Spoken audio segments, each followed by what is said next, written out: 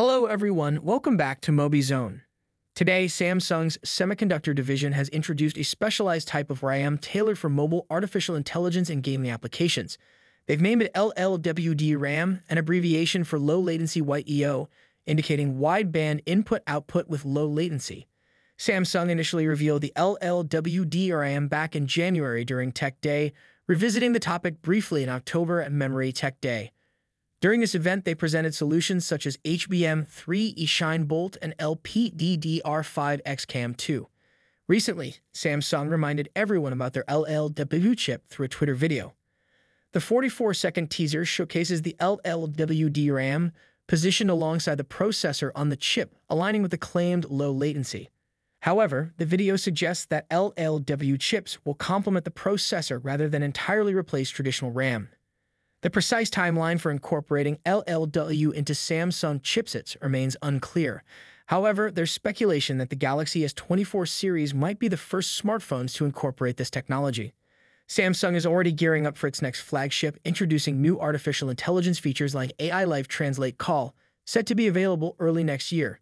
There's speculation that the Galaxy S24 might be labeled as the first AI phone, potentially serving as the launch platform for LLW RAM. Contrary to earlier rumors about Samsung upgrading RAM in its flagship devices, a new rumor contradicts these claims. According to ICE Universe, the base Galaxy S24 will have only 8 GB of RAM, without the option to upgrade to higher capacities. The Galaxy S24 Plus will offer a 12 GB RAM option, while its base version will still use 8 GB of RAM.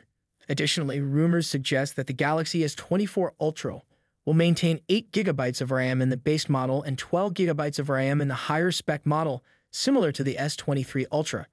If this information holds true, it raises concerns for Samsung in 2024. There's a possibility that even iPhones might outpace Samsung in terms of RAM.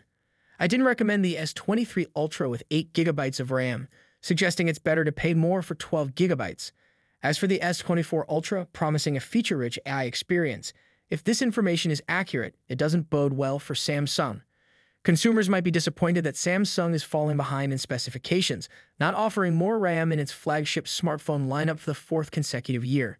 However, perhaps the LLW chip we discussed earlier will compensate for the difference and provide a boost for quick artificial intelligence operations. Time will tell. In any case, we'll keep you informed. Thanks for tuning in, and stay tuned for the next video.